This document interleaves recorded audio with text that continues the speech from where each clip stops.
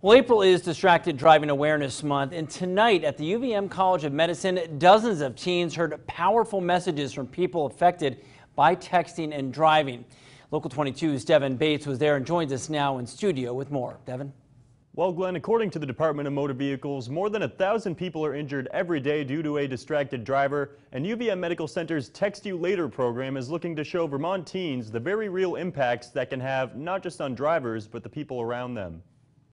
UVM Medical Center's Text You Later program is bringing the dangers of distracted driving into the classroom, showing teens in driver's ed how difficult it is to focus while texting and driving, and even bringing the trauma of an emergency room visit directly to students. The program's director said it's more important than ever to educate today's teens because many of them grew up watching their parents text and drive. And we have to unteach that and show them that no, these are the dangers that are with it. This is the side effects that we see as a Trauma One center, that these are the victims and the people whose lives are completely changed forever. There were several Vermonters personally impacted by texting and driving on hand to speak, including a college freshman whose sister was killed while on a cross-country bike trip after her high school graduation. You do not want to lose a sister, you do not want to lose a friend, a daughter, a son, to something that is preventable.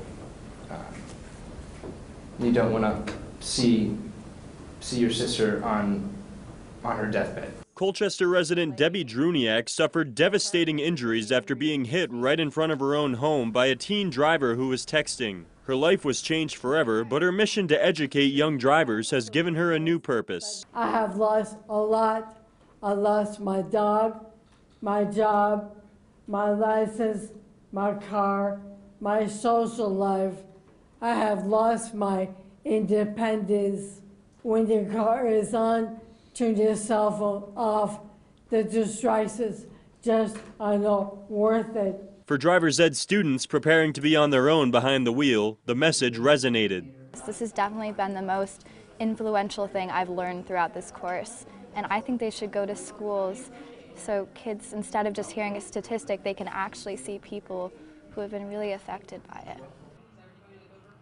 In February, the Vermont House Transportation Committee heard testimony on a bill that would impose a $500 fine for first-time offenders caught using their phones while driving. Live in studio, Devin Bates, Local 22 News.